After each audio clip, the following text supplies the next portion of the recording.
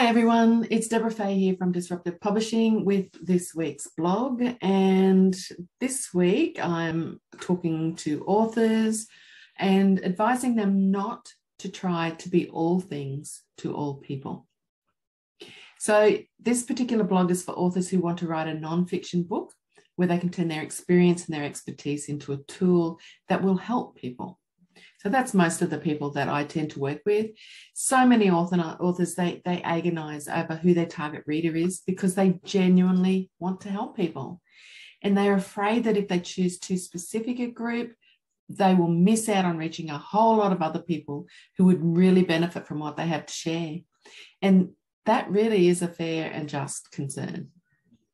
If you haven't already tried, to nut out who your ideal reader is, you'll soon find out how difficult it is to choose a specific niche.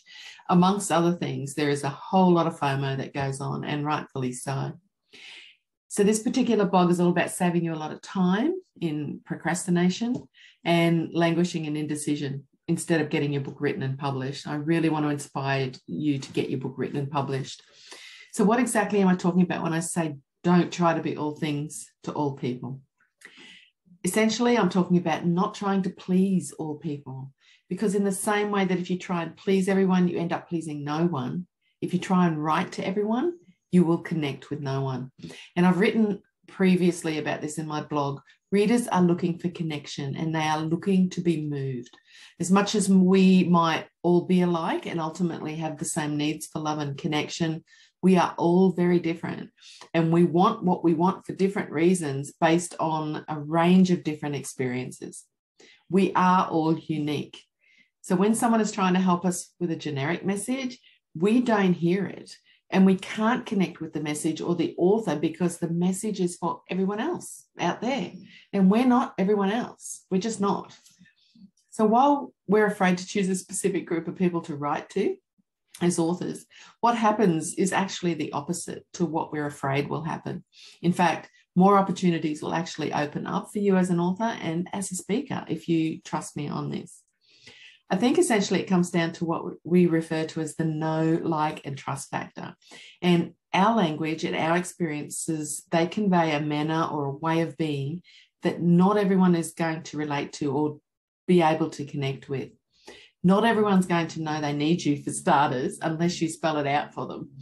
And not everyone is going to like you. They're not going to like your style, like your attitude, like your look, like the way you talk, or like your approach to what you're writing about. So what can you do about this? The solution is to write for a really specific audience using their specific language, their specific experiences around their specific problems.